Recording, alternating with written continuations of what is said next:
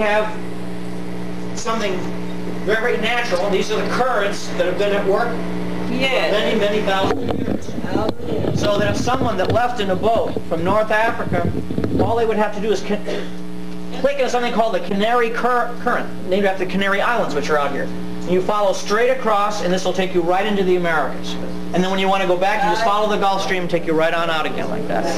Now, most archaeologists today, they say this is a lot of nonsense. They said, most archaeologists say, oh, ancient people in those days, they didn't have the means to get over here. They were too afraid of the ocean. They only would go out on boats to do fishing and so on, you know. What that means is that the archaeologists are too afraid to go out in the ocean, is what they're saying here. You know, it's not the ancient people. The archaeologists will only get into a little boat. They're not going to go out. But can you imagine the people that lived in that kind of hard warfare in those days, or people that made the great pyramids, that they'd be too stupid or too cowardly to get into a boat to come over here? I don't agree with that. Now, here's an idea, you know, of the type of ships that are still being made. These are small boats. These are reed boats that are made in Lake Titicaca in Bolivia. Thor Heyerdahl, about 15 years ago, more than that, 20 years ago, took a boat very similar to this, made in the same essential construction, and sailed from North Africa directly into Veracruz in the Gulf of Mexico. They can't even be sunk. Now, so the archaeologists say, oh, okay, you've got a theory, but do you have any proof at all? There's no proof of any of this. Well, here's a stone that was found at the bottom of a lake, believe it or not, in Wisconsin. Now, it's unusual because it was found in what appeared to be the remains of a building underwater, about 20 feet underwater. So it had been there a long time. All the stones connected with this building were round. This one was wedge-shaped. You will see, very basically out here, the outlines of a ship. Now, this is a wedge-shaped stone that was indented, first of all. Here you see part of the bow, and here's the sail, and I'll show you a better example of it. This is a cylinder seal. This is a cylinder seal. It comes from ancient Syria. It's dated to about 900 BC. And it shows basically the hull, and it shows the type of sail they used, and it shows also the type of figureheads. Now keep that image in mind while I show you that same stone under different light. You see? There it is. There's the sail. It's the same thing. So someone had carved this. It's not a fake because it was found, like I said, underneath the water. Under the water. I'm sorry, excuse me.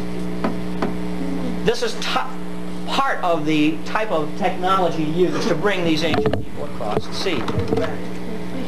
Now the Egyptians, they talked about also a great flood, and this is part of their temple artwork, which shows the gods and the early human beings leaving this island, which they called Alalu, or the Isle of Reeds, the Island of Reeds. Now that's interesting because over here, the Aztecs spoke about their ancestors coming from a place called Aztlan.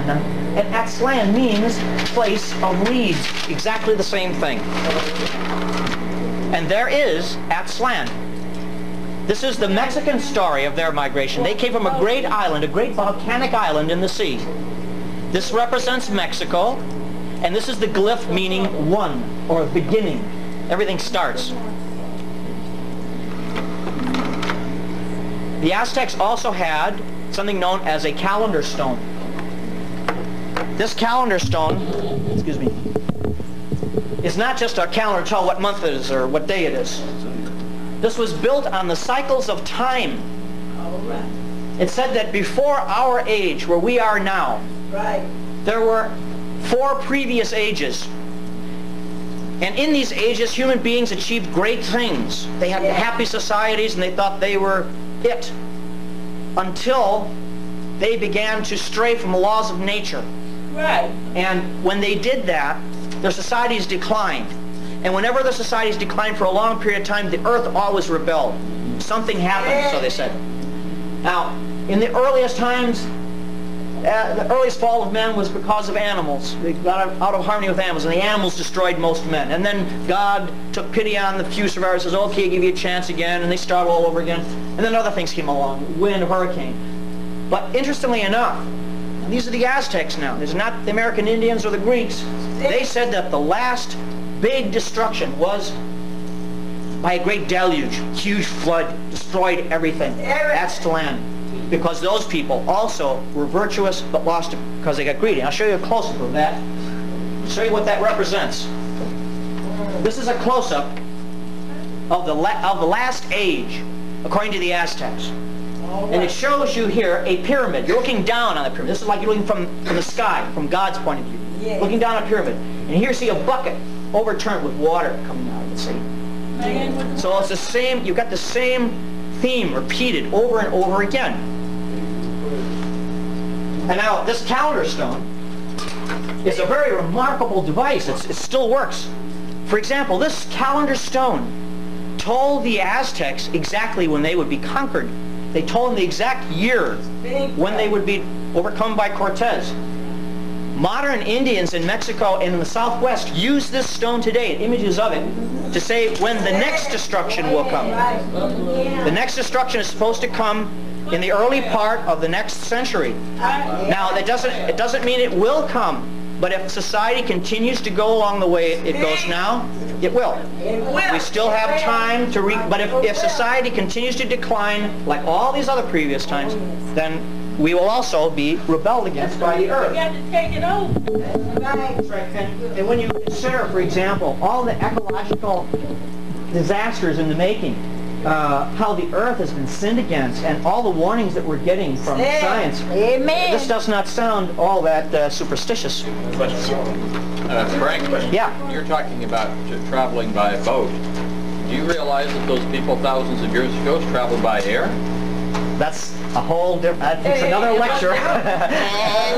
So you're aware of it? Yeah, I am, but I can't keep these people that long. That sounds like a lecture you should give. This is just a story, a recreation again of the flood, and this is how the people that built that stone envisioned the last destruction. Now, yes?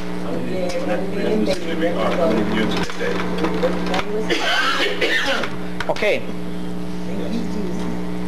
This goes back basically to the time of Atlantis again, about 1200 BC. This area goes back to about 3000 BC, 3000 before Christ. Then these are, I explained basically how this stone works. It's a sophisticated, complex computer. Whoever made this or put this together represented a genius of an extremely high mathematical level. And I do not pretend to understand it all. I've read as much as I can about it, but it takes someone of a far greater mathematical comprehension than myself to understand. Basically, let me explain this. This is not a stone that you pick up and hold. This is a kind of a bowl. These are different, how do I put it, plates which you can turn and shift and they will line up so you can compute things. You can turn this, this section, the outer section, they all are like concentric rings. They turn so you can calculate how far back you can go. Maybe millions of years. Maybe millions of years. I know this goes back to 3000 BC. I don't know how far back that goes. Okay, there's an old saying that every 25,000 years the wise scientists get together to compute the history for the next 25,000 years. It's what they use to compute it with. I don't know, but I'm not a wise man. I can't tell you. This is a recreation. This is what the original looked like, okay? Now, the original was a fabulous, terrible thing. Now let me explain what I mean by that. In the center here you see this representation of the sun. He has his tongue sticking out. He has human hearts on his tongue. His two talons here are grasping human hearts. These people, the Aztecs, they worshipped the god of time, the supreme god, because what does time do? Time brings everything together, time destroys everything, and time brings it back. Now this is a representation of time in his awful aspect, because look at what he's surrounded by. He's surrounded by these destructions that wiped out human beings, wiped out humanity. The Great Flood, some other disaster that goes all the way back thousands or millions of years. So what this is saying, watch out. He's saying, look out. Get your society together or else you're going to go down. So that's why he's represented like that. Get your house in order, right. Coming back. Oh, I'm sorry, the original. Okay, the original, okay, this is a reproduction. The original is in the, what do they call, the Archaeological Museum in Mexico City. It is a stone that is about 12 feet high. It weighs 21 tons. It was placed in a great cradle. And this cradle was at the top of a pyramid in Teotihuacan. I'm sorry, Tenochtitlan. Tenochtitlan was the great empire capital of the Aztecs. Now, when the Spaniards came in, they saw this, and they thought these people were worshiping the devil. So they did not understand the concept of time. So the Spaniards came in, they ripped it out of its cradle, and they sent it careening down the stairs of the pyramid. It got all chipped up and banged up. And then they buried it. Well, when modern Mexico City was being made, the construction engineers found this. They excavated it, and it is now in the museum. Archaeologists over time were able to find traces of paint and were able to reconstruct the lost parts. So this, I didn't want to show you the one that's in the museum today because it just looks like a wreck. I mean, you can understand it, but this highlights all of those details that I was telling you about. This is what it looked like. It was a beautiful, terrible thing. It overhung the whole city. And so that the Aztecs would go by every day, and they would, the people that lived in Tenochtitlan, they would see, we have got to act harmonious, or else that's the only way we can avoid coming disasters. Well, that looked like stargates that when they were trying to figure out the stargates. That would be stargates. Yes. It's exactly. In fact, it's based on astral technology. Yes. Here you go. Okay. Well. Okay. Let me see. I'm almost finished here. Now. Take your time. This is a representation. Take your time. This was a representation that was found in Guatemala. I visited a place called Tikal, which is a jungle city. Tikal fought with Washutaw, and Washutaw fought with Tikal. They're the same you have now as the Washington town. Go ahead. Right, she knows. She knows, that's it. But on the side of this building called the Acropolis, that's what archaeologists call it, next to the pyramid, not on the pyramid, there was a frieze, a stone representation along the roof. And this is one of the representations. It shows a man in a boat rowing away with somebody drowning in the water, and in the background is a volcano exploding, see? And here's a representation of a building falling into the sea. So here's the same story. We're finding North America, ancient Greece, Mexico, now we're down to Guatemala. All these ancient pre-European traditions are talking about a major big disaster from this previous society that came to the New World. They call it volcano. Well, we have no idea what they refer to this as, because this comes from the early Mayas, and very little of their translatable material is available until very recently. Actually, now they've broken a lot of the Maya hieroglyphs. So maybe we will find out the name of what that volcano was. The Aztecs referred to it as Aztlan. Atlantis. Romans. Atlantis also. We call it Vulcan. Vulcan? Yeah, the Romans would call it Vulcan also. Yeah, that's another word. Now, this is just a sort of an idealized representation of what this previous homeland looked like. It was very mountainous. It's a place of great splendor and wealth. These are the canals that would service all parts of the island. Now, where do we think that this land of Atlantis was? Here is Spain, Portugal, Gibraltar, Morocco, North Africa, the Canary Islands, Madeira, the Azores. It appeared, from what Plato tells us, Atlantis was this large island just outside the Straits of Gibraltar. He referred to them as the Pillars of Hercules in those days. That's this area. So it would be in this area. Well, what do we find? This is what, if you're in a satellite today or a space shuttle, you look down, this is what it looks like. But what does it look like under the water? Is there anything under there? Isn't that a common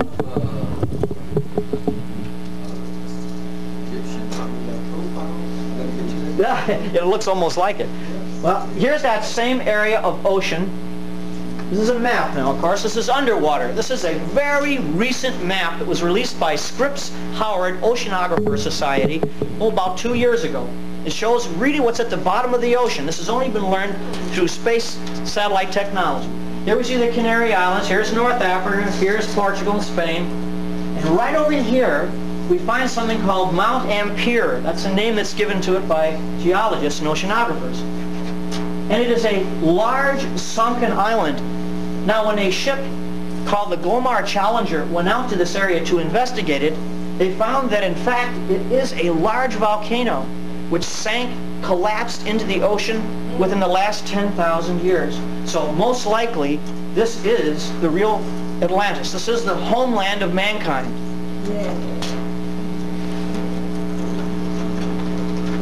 Now, this is a drawing that's based on Plato's description of Atlantis.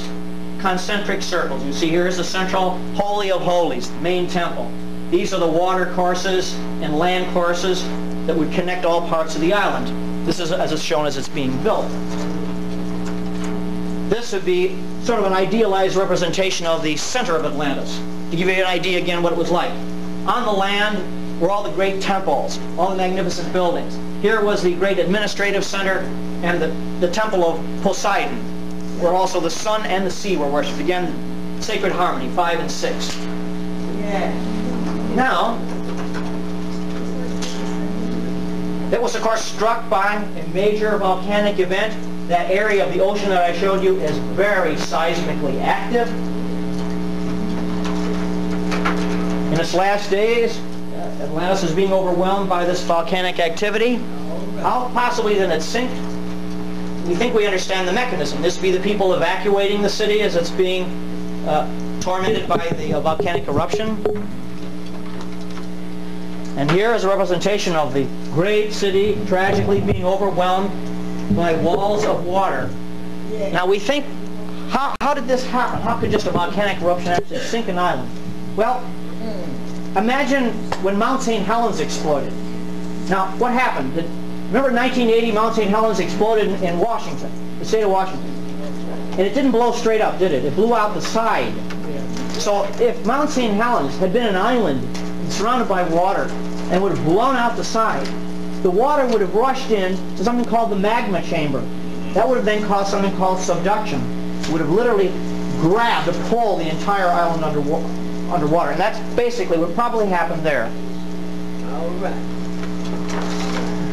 So in its last days, there would be nothing left but this great cataclysm from which a few people survived. Yes, Lord. Now here we are in Poverty Point. This is a recreation of one of the mounds there that was found. Now here is an aerial photograph, one of the earliest aerial photographs of Poverty Point. And it shows again the same setup that you see in Atlantis. You have the alternating rings of land and water. These indentations were found all to be water channels. This is overgrown area. At first it was thought this is only the city itself. But subsequent investigation with infrared photography has shown that these rings extend all around, so that this river really cut through it. At the very center was their temple, their Holy of Holies also. Same as described by Plato. Here is a cutaway, an archaeologist's cutaway of Poverty Point. You see to better advantage. Now what's interesting, this mound is an artificial mound that was also built by the ancient people here. And it is just due north of Poverty Point. You go visit that today. Interestingly enough, Plato said that the city of Atlantis lay just due south of a great sacred mountain. So here we see here the attempts by these people here to recreate their sacred mountain. Right. This again idea, this is a drawing of Plato's description of Atlantis, same circular configuration that you see in Poverty Point. This is taken of a model that's at the museum. Here's another example again of Atlantis as a concentric design. By the way, this is an extremely unusual design. You do not see cities laid out like this anywhere. It's usually laid out on a grid system. So to find something like this occurring in two different parts of the world surely indicates a connection of some kind. This again, to go back, here we are Atlantis, here we are Poverty Point. And again, keep in mind that the dates also coincide. Poverty Point is built 1200 BC. Atlantis is destroyed 1200 BC. Okay, Frank, you're saying that Atlantis was the patriarch of civilization. What about Muur? That's, again, these are really huge topics to get into. I would kind of have to divert from one. But, How old Muur? Muur is another one to get into. So then if you're from a distance, this is what it would have looked like. Whoop, am I going the right way here? Oh, I'm sorry, here. So this is just the gift of the past that I think is being shared with all of us, and I really sincerely appreciate your efforts to do this honoring of the past. And it's really the important thing. And if you'd like to help us out, the best way is to subscribe to our magazine and tell your friends about it. And we're trying to carry on these ideas. Nobody else that I know of is dedicated to these same principles of bringing out the past. So that's why I really appreciate the chance to be able to speak with you today, and thank you very much for your attention.